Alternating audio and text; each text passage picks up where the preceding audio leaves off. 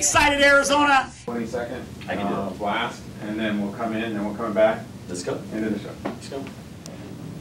Wow! Get excited, Arizona! And thank you for tuning in to the Michael Crawford Get Excited Show today. I am Michael Crawford, along with my guest, Dr. Chris Salvino, who's running for 5th Congressional seat in the United States House of Representatives. Let's get into your health plan about, the defense medicine. I was really intrigued with that, so let's let's really break it down for everybody.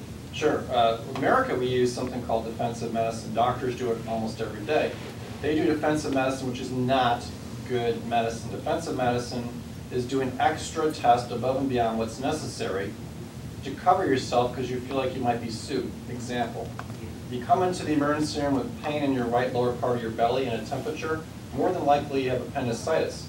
Now, in Mexico, where they practice medicine too, they would just take out your appendix, even if they have a CAT scan machine there. They're practicing what I would call good medicine. Defensive medicine, we go above and beyond that. But in America, if you're an American citizen, you live in Indiana and you want to go to Arizona, you cannot take your insurance across state lines. And insurance companies, health insurance companies, are exempt from the antitrust laws. What does that mean? Consequently, many states only have 2 or 3 insurance companies that you can pick from. That's a problem. It's not really a free market system. It's totally not. You really have minimal choice.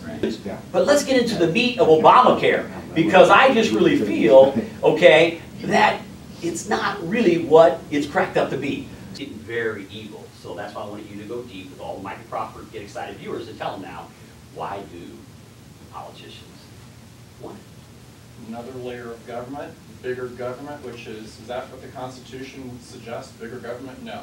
So this is actually going in the opposite direction of the Constitution. Another layer of government, more spending, more money, more bureaucracy. At the end of the day, it doesn't address the fundamental problem, which is cost. It doesn't make healthcare any better.